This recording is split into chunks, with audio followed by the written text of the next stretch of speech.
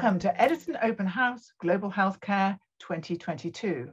Now in this session, we're going to introduce you to a company that may be new to you, Volition. It uses something called nucleosomes for early diagnosis of disease. To tell us more, we have its CEO, Cameron Reynolds. Cameron, hello. Hi, how are you? I'm good. Now, DNA, there's 2 meters of it in each of our cells. And in order to stuff it into our cells, it has to be supercoiled. And as part of the coiling process, you get these little things called nucleosomes, which I guess look a bit like beads on a string, and they're all wrapped up. But the critical point is that nucleosomes, you can find them in the blood kind of drifting around because as cells die, they get into the bloodstream and you can pick them up.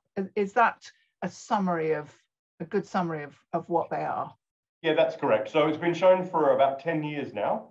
The epigenetics, which means above genetics, the genetics of your DNA, is extremely important. It's the switching mechanisms, highlighting the underlining of your system. So every 200 base pairs of that 2 meters of DNA, there are nucleosomes, and it's as you said, a very complicated switching mechanism of the epigenetic side, and extremely important.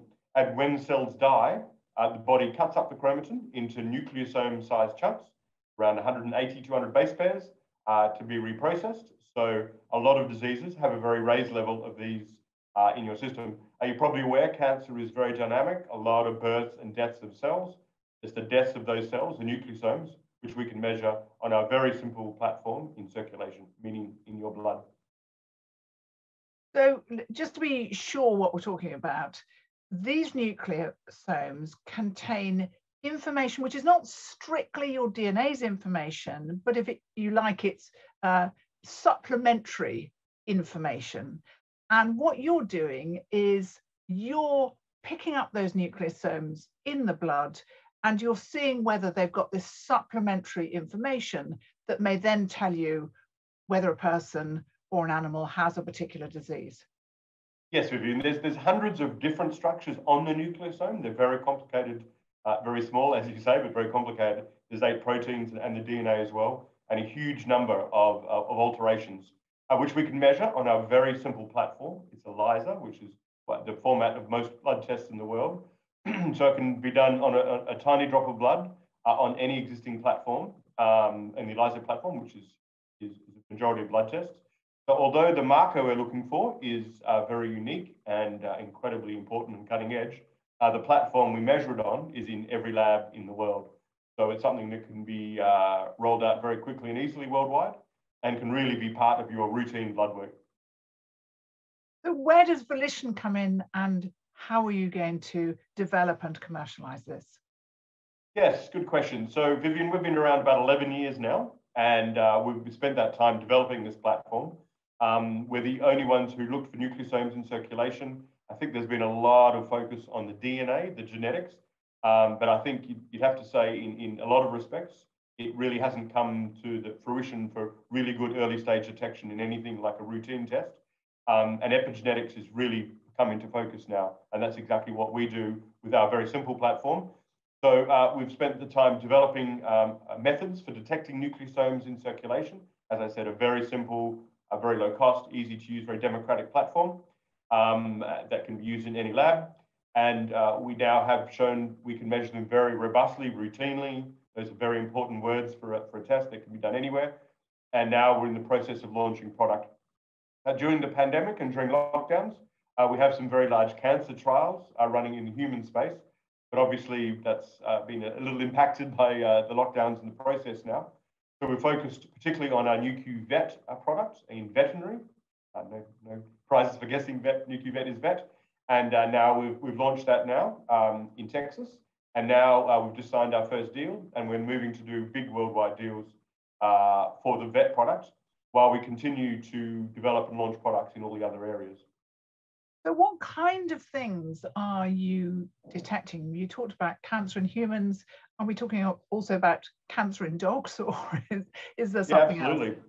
Yeah, it's interesting. So the nucleosome structures are preserved through species. So very much detectable in human blood. and in a very wide range of animals. In fact, things as wide as yeast also have nucleosomes. So dogs are obviously our best friend, and the market is even more dire and in need for a canine screening test. Dogs are actually more prone to cancer than humans because of their inbreeding, and also it's a factor of they get cancer at a much younger human age, 8 or 9 years. So there are actually more dog cancers diagnosed in the US every year than human cancers. Interesting. And during the pandemic, it's something we could still run trials on. We're spending more and more on our animals. So we thought we'd start with dogs as a very important part of our lives.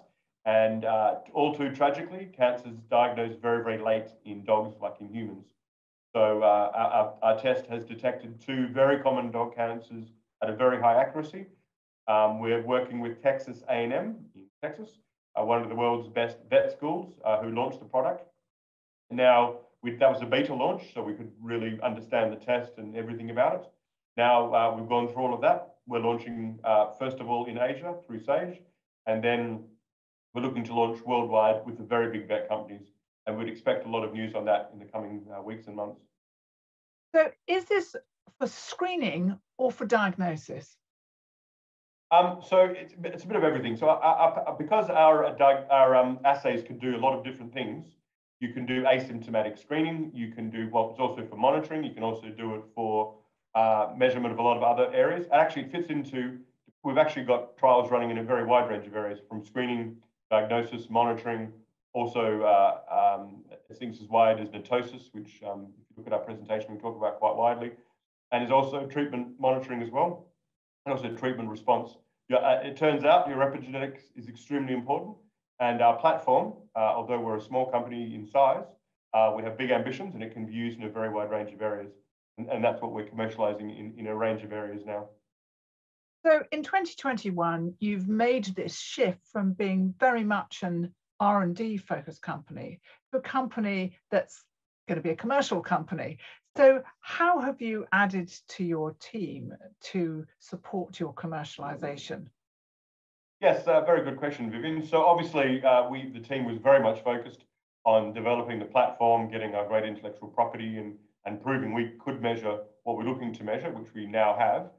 So over the last year, we've hired a range of people on the commercial side. We've got a new chief financial officer, Terry, who's very commercially focused. We hired a head of Volition vet, Dr. Tom Butera, who is not only a vet himself, but also came straight from the world's biggest vet company in business development. He's been fantastic in helping us roll out the product. We took on our own commercialization officer, Gail Forter, who's been absolutely fantastic as well over all the products, and our first salespeople in Europe to also help push another product we're launching called Nu.Q Discover. So we've really strengthened the bench, and we're continuing to do that because we think we have something very special, and we need to now really turn our fantastic platform into actually helping people through products. Now, you call this platform Nu.Q. Tell me what that stands for. Yes, it stands for nucleosome quantification. So, I hope you've all taken notes. Yeah, that's what Nu.Q stands for. And it's got the dot in the middle, don't forget, it's Nu.Q. So yeah, and it's over all areas of, we have Nu.Q itself is our marquee original cancer screening. We have Nu.Q Vet, Nu.Q Nets, and Nu.Q Capture, and all of which are using our platform in different but very exciting ways. And are you still continuing to develop your R&D alongside this commercialization piece? Absolutely. So what we're really trying to do is keep our R&D team, which is focused in Belgium, and that's where a vast majority of our R&D team are. We've been extremely happy there. We have 2 facilities, a 20,000 square foot and a 10,000 square foot, and we're continuing to expand that. We're doing more work in Southern California now on some of the Nu.Q Capture work and more sort of even deeper work. But yeah, we're very focused on the R&D side. We now have a production facility in Belgium as well. And so we're trying to build, and we are building, a commercialization production team separate from R&D, because we really want to stay on the cutting edge of epigenetics. And I think we've done a fantastic job in developing what we have, but there's so much more to do. So we'll continue to be as innovative innovative as we can. So finally, what are your key priorities for 2022? I think firstly, the vet has been launched. We have a very first deal with a regional player in Asia. We're very keen to sign a big deal with the big vet companies, and we have very active negotiations going with a few of them. I'd strongly hope and expect to see that soon. I would also really want to progress, all the other areas from the Nu.Q nets, get the first product launched on the CE mark, and continue to progress our human work in the human cancers and also in Nu.Q discover and capture. I think we can layer in lots of different areas, but I think the big news in the short term is going to be on the vet front as we work with big companies to launch our product worldwide. It's a fascinating area. Thank you so much, Cameron. And remember, you heard about nucleosomes first on Edison Open House.